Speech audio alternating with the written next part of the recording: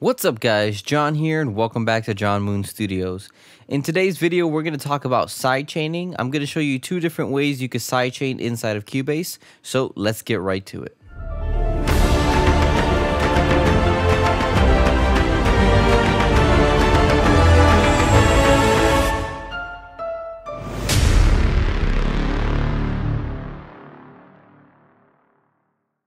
Okay, so I already have my pad loaded up and the kick that I'm going to use for the sidechain source.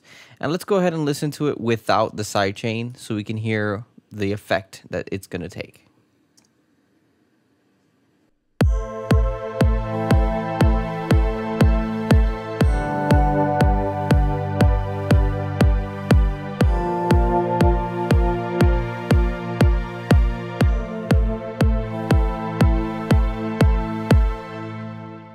Right, so we got a big kick and we have a pad that we want to add some sidechain to. That way it can get this sort of pumping effect.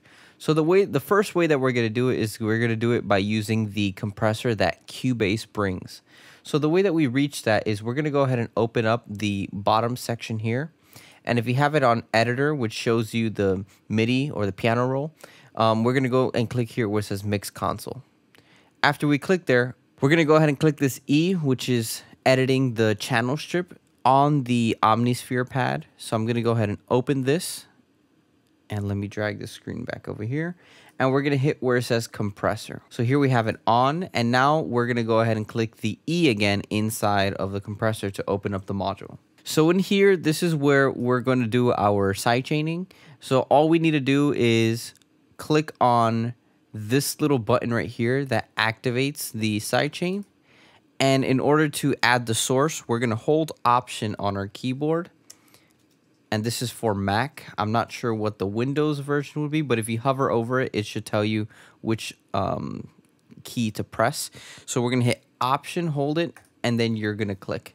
And then it's going to say add a sidechain source. So it doesn't matter if it's a MIDI source or if it's an audio source. It could be anything. I'm going to do kick here, and then that's it. You've already set up your sidechaining. So this needs to be white. That's how you know it's activated. And then when I press play again, we're going to hear the sidechain kick in. Make sure to lower the threshold far down enough. That way it activates. And let's see what we get.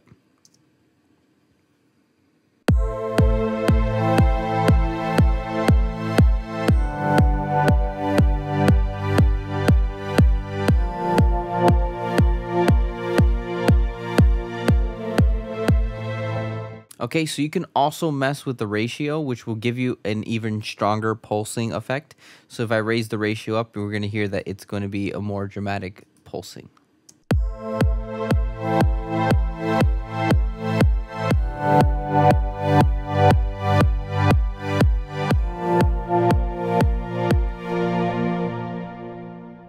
You can then go ahead and mess around with any of the other parameters to get it to your liking.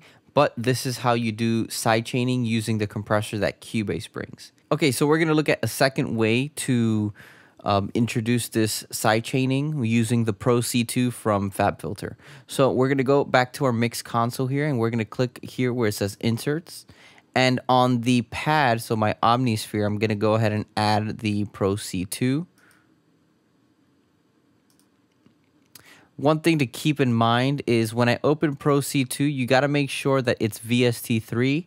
And the way you figure that out is if it has these 3 slashes here.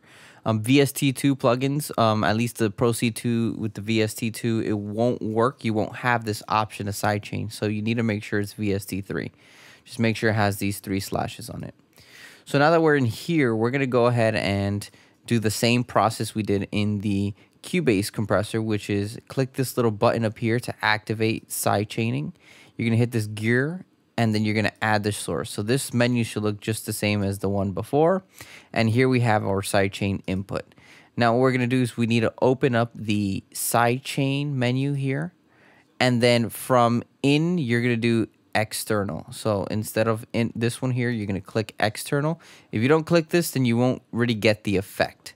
So you have to put an external, and then again you control with threshold and ratio and the attack release how much of the pumping effect you want. So let's go ahead and play this.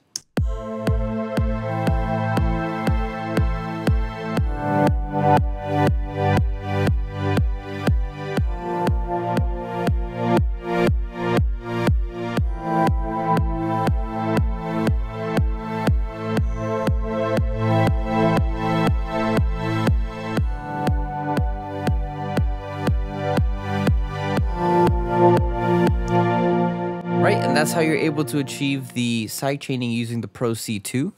All you need to do, again, is make sure that it's VST3, and then you click up here and then add your sidechain source. A very, very important thing to remember, and I will repeat this again, is make sure that it's on external. If it's on internal, it won't hear it. Check it out.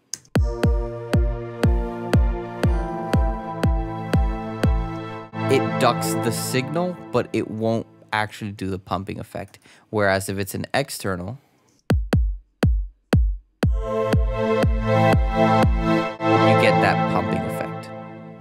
So that was a quick tutorial on how to use sidechaining inside of Cubase. So if you use things like Pro C2, which is a very popular plugin that a lot of producers have, and if you don't have that and you want to use something that's inside of Cubase already, then you can go ahead and use the channel settings in the module here. If you have any questions, please drop your comments down below and I'll get to them as soon as possible.